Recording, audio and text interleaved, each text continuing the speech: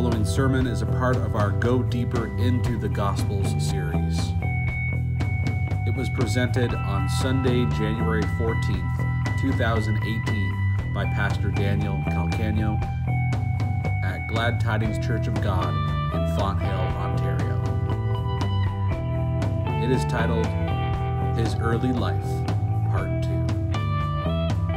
For more videos, please subscribe to this YouTube channel and visit our website at gladtidingschurchofgod.com. 3 weeks ago, on December 24th, we explored the first half of Matthew chapter 2. What is that about? The introduction of King Herod, the arrival of the Magi from the east, and how they were drawn to Bethlehem to pay homage to Jesus. So I mentioned that time, and I mentioned a couple times last week, that the events of the Magi occurred months after Jesus was born. So he was growing into a toddler by the time the Magi showed up. Now, I preached about it that Sunday because of how associated it is with Christmas, with the birth of Jesus and that story. So that's why we jumped ahead. But now we're back to the events that took place just following the Magi showing up. But you'll notice last week, Luke didn't include this story. But he included the events that took place in the days and weeks following Jesus' birth. The circumcision of Jesus, Mary's purification, Jesus' redemption as a firstborn, the fact that Joseph, Mary, and Jesus encountered Simeon and Anna. And then Luke says that they returned and went back to Nazareth. But that's actually not what happened. He's jumping ahead. What happened was they returned back to Bethlehem. I think they lived in Bethlehem for probably a year or two. And the reason why we know that from this story is that the Magi showed up, right, at some point in the story, there in Bethlehem. So they must have lived in Bethlehem for at least several months. And of course, that's when they showed up, these Magi from the empire of Parthian, the Parthian Empire. They paid homage to Jesus, they worshipped him, if you will, as king, and they presented to him the famous gifts of gold, frankincense, and myrrh. But before we continue on into our text, because we're going to take up that story in Matthew chapter 2, so if you would like to follow along in the Bible to Matthew chapter 2, I want us to think about something here that's going to be very important for what we're going to explore today. That the Jewish people believe in this idea that the Messiah is the final Redeemer of Israel. That implies, if he's the final Redeemer, that there were previous Redeemers. In fact, Moses is called the first Redeemer. And they have a saying, the Jewish people, and it's a very old ancient saying, that like the first Redeemer, so will the final Redeemer be. So what are they saying here? Like Moses, so will Jesus be. What Moses went through, Jesus will go through. What Moses was like, Jesus will be like. The Messiah will be like. So what Matthew is going to be doing is tailoring the events of the birth narrative of Jesus to sort of remind us that Jesus is like Moses. The final Redeemer will be like the first Redeemer. And along those lines, the Gospel writers also want us to understand that Jesus is the embodiment of Israel. That all that Israel goes through, the Messiah will go through. All that God expects of Israel to be and to accomplish, the Messiah will be and accomplish. So, I want us to keep that in mind. That as we read through, in this case, in this week, the Gospel of Matthew, it's important to understand that he's trying to get us to realize that Jesus is the embodiment, the fulfillment of Israel. That he embodies everything that Israel was supposed to be and accomplish. And I want us to be reminded of what we spoke about a few weeks ago, that there's a Jewish method of Bible interpretation called Midrash. Midrash means that you focus in on a word or a phrase from the Hebrew Scriptures, and you use that word or phrase to point to some deeper meaning. You recall, we looked at the fact that Isaiah said that the virgin will be with child and will give birth to a child and will call his name Emmanuel. Well, Matthew picked up on the fact that the word virgin is there, and he linked it to the fact that Mary was a virgin.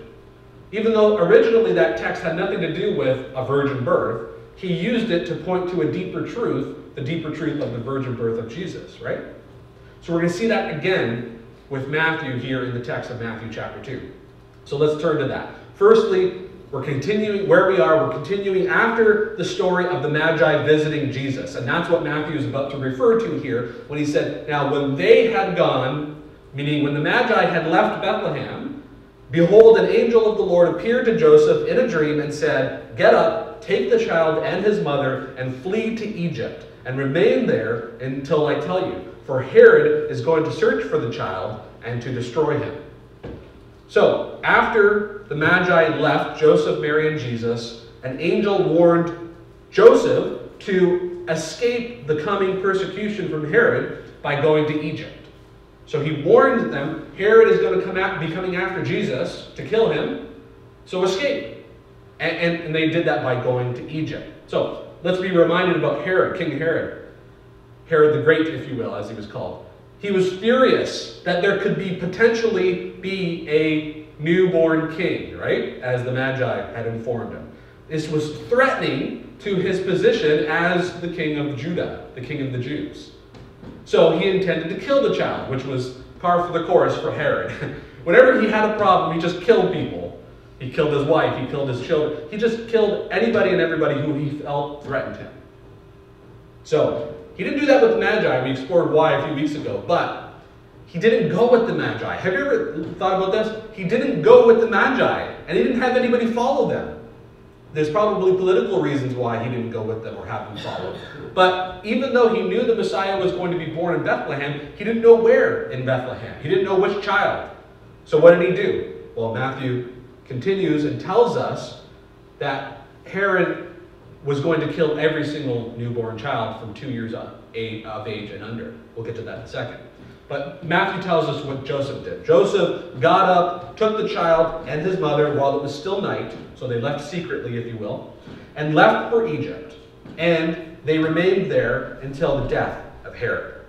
So the escape to Egypt is hearkening back to what Jacob and his family had to do. You remember the story of Joseph? Joseph in the many-colored coat and how he went to Egypt and became the second in command in Egypt. And there was a great famine in the land, right? And he had to save the people through his plan that God gave him. Well, remember when he eventually reunited with his family, that Jacob and all of the sons of Israel went to Egypt, right? To escape the famine. So I guarantee you that Matthew is hearkening back to this idea of escaping to avoid a persecution, to avoid a bad situation. They escaped to Egypt.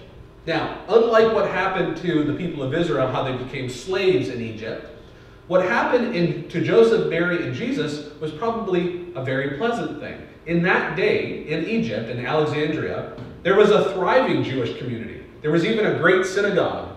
There's historical records about a great synagogue being in Jerusalem. So, being in Alexandria. Sorry, thank you for the face. She's like, what are you talking about? Not Jerusalem. In Alexandria in Egypt, right? There was a great synagogue. Well, there was also a great synagogue in Jerusalem. So they might have connected with the Jewish community there, and I bet you they actually probably thrived in Alexandria. So it wasn't a bad time, their time in Egypt. But for the purposes of Matthew's midrash here, his interpretation of the Hebrew Scriptures, Egypt is not the promised land, right? Egypt represents slavery, represents not being under God's promises. The promised land is the land of Israel. So Jesus has to be called out of Egypt, and that's why he said this, quoting Hosea chapter 11, verse 1. This was to fulfill what had been spoken by the Lord through the prophet, quoting Hosea 11:1, out of Egypt I called my son. Now remember, he's not quoting this literally, because who is being referred to when Hosea said, out of Egypt I called my son? Talking about Israel. Israel is God's son that was called out of Egypt when they had to leave Egypt in the story of Moses, right? Now, so the reason why I think Matthew is using midrash here, I highlighted it there for you, it says this was to fulfill what had been spoken by the Lord through the prophet, Hosea in that case.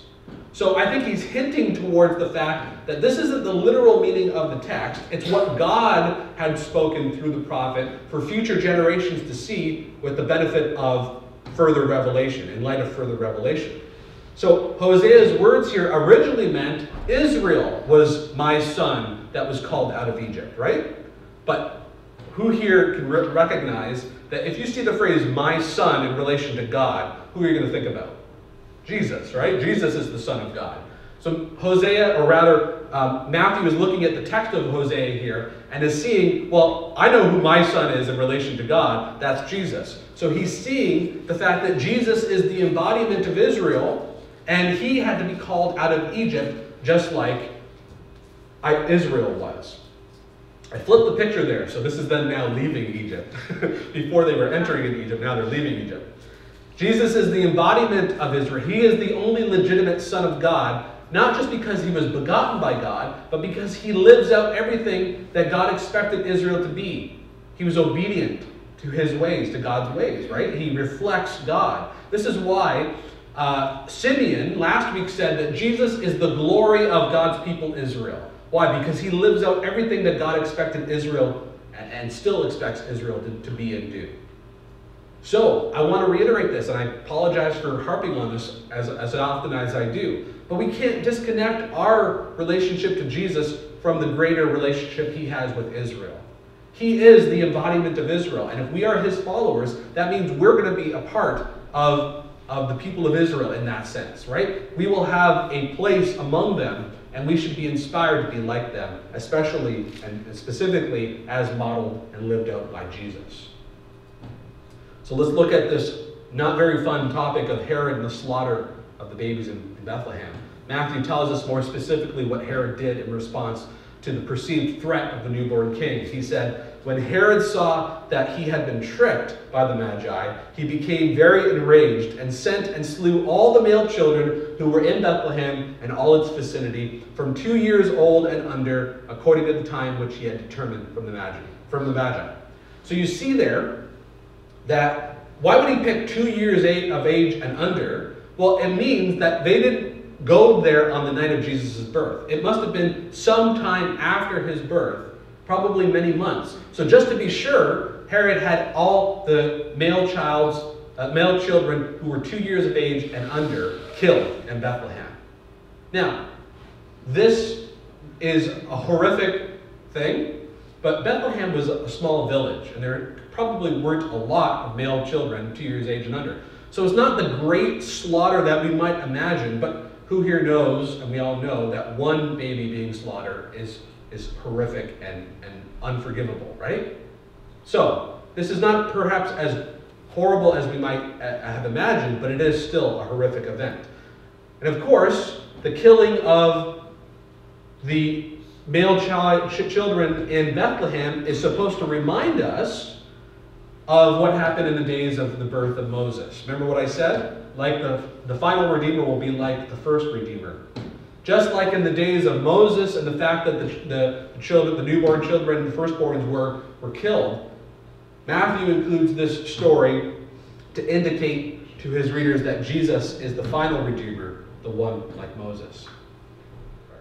Matthew also quoted, what's happening here is Matthew also quoted Jeremiah, talking about the slaughter of the children in Bethlehem. It says, then what had been spoken through Jeremiah the prophet was fulfilled. A voice heard in Ramah, weeping in great mourning, Rachel weeping for her children, and she refused to be comforted because they were no more. Again, as I said, he's quoting Jeremiah 31, verse 15, which is a text that originally referred to the mourning over the captivity and exile of the people of Judah. So Rachel, who was Rachel? She was the mother of Joseph and Benjamin, and therefore of the tribes of Israel that came out of that. And it's in the text of Jeremiah, it's almost as if Rachel is looking ahead and foreseeing the fact that there would be great trouble and persecution for her children, for the people of Israel, and so she's mourning and weeping over it. And in fact, Rachel's tomb is actually near Bethlehem. So the whole imagery here is that Matthew is taking this idea of Rachel mourning for her children, and she's connecting it to this slaughter of the babies in Bethlehem. Now, we're not supposed to take this literally. Rachel didn't know about the slaughter of the children in Bethlehem. So he's using this in a midrashic way. He's pointing out a word or a phrase to get us to have a greater, deeper understanding of it. The point being is that God's people go through terrible things, and they're in need of a Savior. They're in need of comfort and rescuing. And this is obviously then pointing us towards the fact that Jesus is going to be that final Redeemer who will rescue them from their terrible situation. Now, then the text says that they returned to Nazareth. In fact, Herod died in 2:19, and an angel instructed Joseph in a dream that it was now safe to go back to the land of Israel. But then Matthew continued saying, when he had heard that Archelaus was reigning over Judea in place of his father Herod, he was afraid to go there. Then, after being warned by God in a dream, he left for the regions of Galilee and came and lived in a city called Nazareth.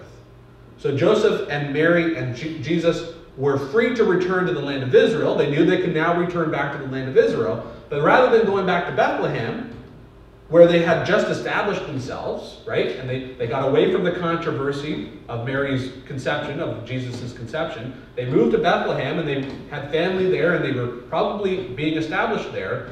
But now, because of how terrible this new king was, they decided to move to Nazareth instead. Let's talk about Archelaus, if I'm pronouncing that right. He took over for his father Herod. And the reason why Joseph wanted to avoid being anywhere near this new king is because he was just as terrible as his father Herod. In fact, there was a lot of hope that maybe he wouldn't have been among the Jewish people. They thought maybe he won't be as bad. So they actually began to protest to him in the temple courts. There was a great number of protests. And they were protesting the fact that Herod had arrested so many people during his reign. So they were protesting, hoping that this new king, Archelaus, would release these prisoners that were under arrest under the reign of Herod. So how did Archelaus respond to them? Did he release the prisoners? No, he was just as bad as his father. He went and killed and sent troops into the temple courts, and they indiscriminately killed 3,000 people, including the protesters. But guess what? Including probably a bunch of innocent people as well. Well, they were all innocent in a sense, but do you know what I mean? Bystanders.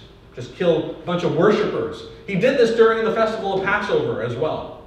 So this news of this horrific event probably reached Joseph, right? We're not told this in the text, but we know this from the historical record. Reached Joseph, and he realized, okay, I can't go back there. It's just going to be more of the same. So I'm going to go back to my hometown of Nazareth. So they returned to a city called Nazareth. Let's look at Nazareth for a second. That's where Jesus was raised. That's why we say he was Jesus of Nazareth, right? And in fact, Matthew says the fact that they returned back to Nazareth was to fulfill what was spoken through the prophets, that he shall be called a Nazarene. Where's that from? Anybody know where that's from? Where is he quoting from? Anybody know? Nowhere in the Bible does the Hebrew Scriptures say this. That was a trick question. We could have been here all day. I don't think that you guys want that, though.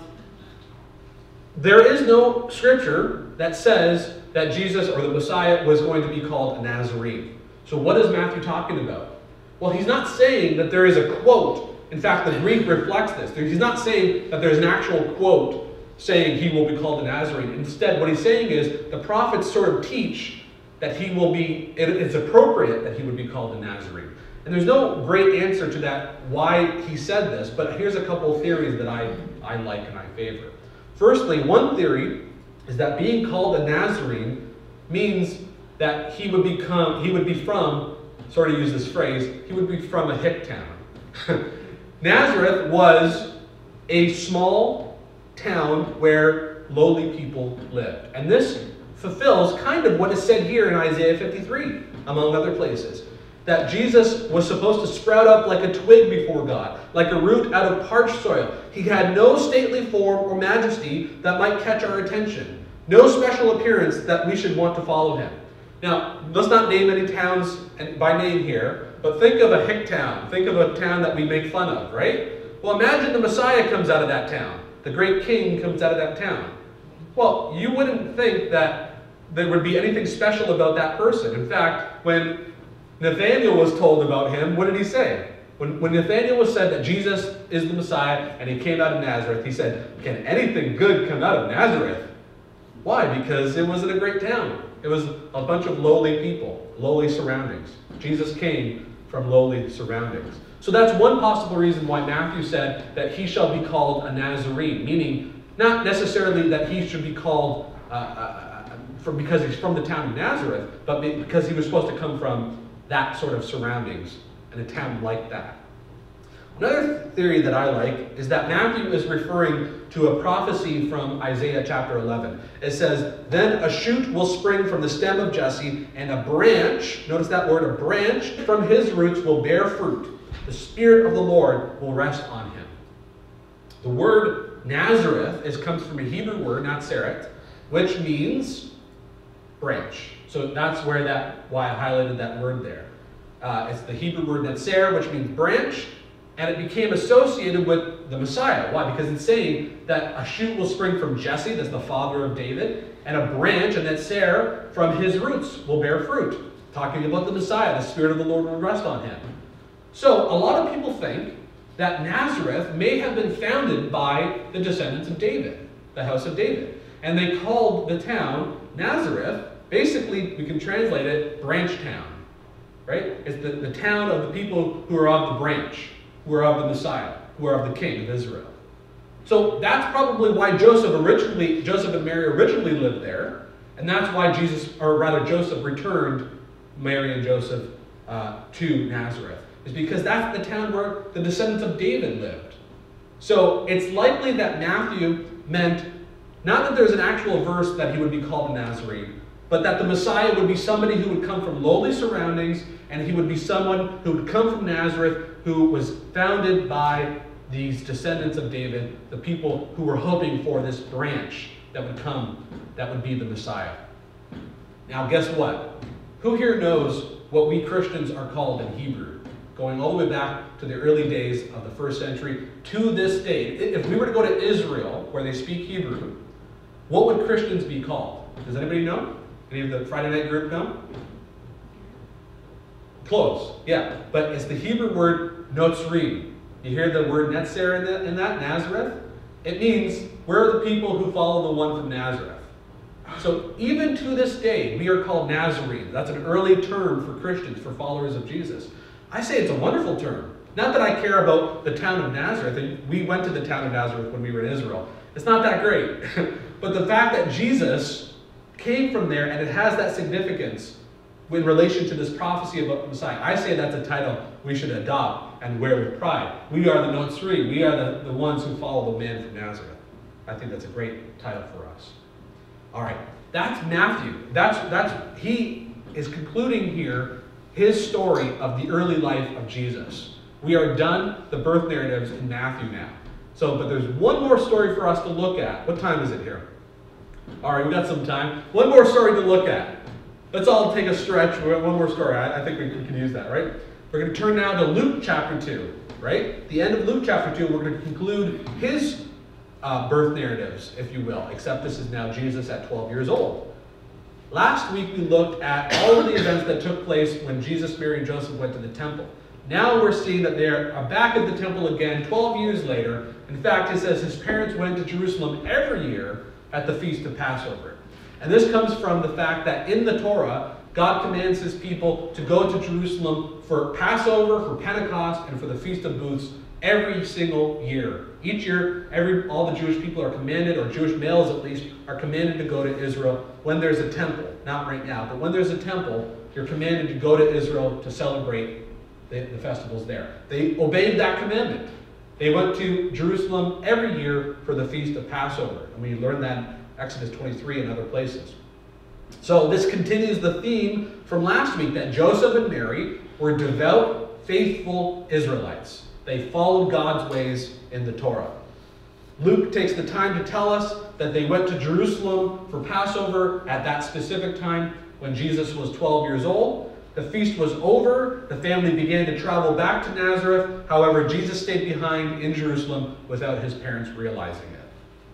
And guess what? These trips back and forth to Jerusalem would have been in large caravans of people, right? It wasn't just Jesus, Joseph, and Mary, because they were traveling in large caravans. They probably assumed that Jesus was among family or friends in the large caravan, right? That's the way it was back then. Yeah, Jesus, our child's off with family or friends, it's fine. But it took 3 days, right? So they returned back to Jerusalem. 3 days they found him in the temple, sitting in the midst of the teachers, both listening to them and asking them questions. Jesus was there in the temple, listening to the Torah teachers and asking them questions, and all who heard him were amazed at his understanding and his answers. Now, this isn't just some random event. It was the practice of the Torah teachers, of the rabbis, to make themselves available in the temple courts for questions and answers, for people to ask questions, for them to provide answers, and to go back and forth. So Jesus is including himself in this practice. He's asking questions, he's giving answers, and so on and so forth. He's holding his own with the top Torah teachers of the day. Have you ever heard of Rabbi Hillel? That was the top Torah teacher of the day, Rabbi Hillel and Rabbi Shammai. And Jesus was probably there with Rabbi Hillel and these other teachers. In fact, Jesus is influenced by Rabbi Hillel. You'll see that when we look at Jesus' teachings. So Jesus had clearly, obviously, been raised, or at least it seems to me, he had been raised in the traditional Jewish manner. He knew the scriptures from a very young age. He was taught the scriptures. He was even well-versed in the Jewish law, in interpretation, in the legal rulings of Judaism. So that's why all who heard him were amazed, right? There he is among the Torah teachers, among the crowd. All who heard him were amazed. He had not been formally trained, and he was not going to be formally trained, apparently. He was never formally trained. So where did this young boy get such wisdom? Well, they didn't know this, but he's the Son of God, right? He was filled with the Holy Spirit. Now, he's a real, genuine human being, is he not? So he had to learn and grow just like every other child. However, I do believe, and I wonder if you agree with me, that he had a unique connection to God, his Father, right? And he was filled with the Holy Spirit, that even though he was from Nazareth, and most people, when he grew up, they were going to write him off as uneducated. He wasn't formally trained. He's not a real rabbi. But that doesn't mean that he wasn't truly a man of God who knew Scripture, even at this young age. That reminds me then that we shouldn't just write off people who might not have the right education or might not have the right credentials. Those are good. Those are good things. But we must realize God can work through anyone and can use anyone for his purposes, even if it doesn't seem that way. So the passage ends with Mary and Joseph finding Jesus, asking him why he stayed behind. And Jesus responded. I don't think Jesus had any ill intent toward his parents, obviously, right? Like, he just was so immersed in what was happening, he probably himself lost track of time. Which is why he says to his parents, "Why is it that you were looking for me? Did you not know that I had to be in my Father's house?" That verse can also be translated, "Did you not know I had to be about my Father's affairs?" I had to be consumed with God and his ways here in his temple courts. So even at this young age, I think Jesus was at least beginning to know of his special relationship with God and of his role as Messiah. Again, as I said, I don't think Jesus intended to trouble his parents, but he was the Messiah. So of course he would be talking about God's ways in the temple courts with the rabbis.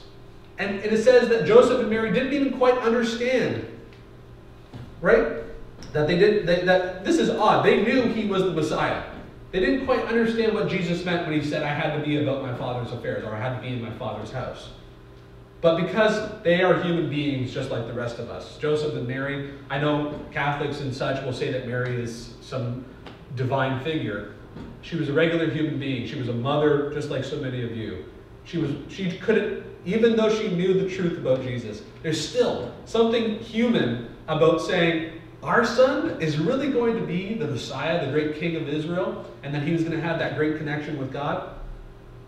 Now, the point is that they maybe didn't understand, but of course Jesus would have been there talking with the rabbis about God and his ways. But nevertheless, Jesus returned to Nazareth with Mary and Joseph and lived out his life there in Nazareth. Again, that's why we say he's Jesus of Nazareth, because that's where he was raised. So we conclude our look at Jesus' early life. We actually don't know anything from Scripture, at least not explicitly, from the age of 12 to 30. We're not given any stories or any information about, at least in the Gospels, about what he did from age 12 to 30. But we are told this in Luke, that Jesus kept increasing in wisdom and stature and in favor with God and men. So even though we've taken now 2 Sundays to look at Jesus' early life, we're actually not told a whole lot about his early life. But one thing is for sure, and we're getting it from this, that he was born at the right time and he was raised by the right people. Who here admires Joseph and Mary? I admire them, right? That they were a man and woman of God who faithfully kept God's ways and were invested in that, and they invested in raising Jesus. And so, though they were living under Roman occupation, and at that point in Israel's history, they were under occupation by Rome, it was still possible to live a peaceful life, a life of learning and growing. So I hope we take inspiration that no matter our circumstances, are we living in the best circumstances? No, not the best. But we live in good enough circumstances, do we not? Where we can live a peaceful life, we can live a life of growing in wisdom, growing and learning, and learning God's ways and growing in that. So I hope we can take inspiration. Let's have Paul come as we're going to sing our last song today. That Jesus and his family were a part of faithful Israel, right? That's what we've been looking at these past 2 weeks as we look at Jesus' early life. That Jesus and his parents and John the Baptist and his parents, they were a part of faithful Israel. Simeon and Anna, these are all the faithful remnant of Israel. And so I want us to continue to get to know Jesus more along those lines. And we do that by going deeper into the Gospels. Is it okay if we continue this series? Can I get a show of hands? Let's continue with John the Baptist next week. You can read up on all the scriptures we're going to be looking at over the next couple weeks. And we're going to look at the amazing ministry of John the Baptist and how that sets up the ministry of Jesus. But for now, we're going to sing one last song. And we are not going to rely in our lives on what we're used to, what comes easy, but instead we're going to come to God, come to the altar, repent of our sin, and allow God to transform us. Let's sing the song again.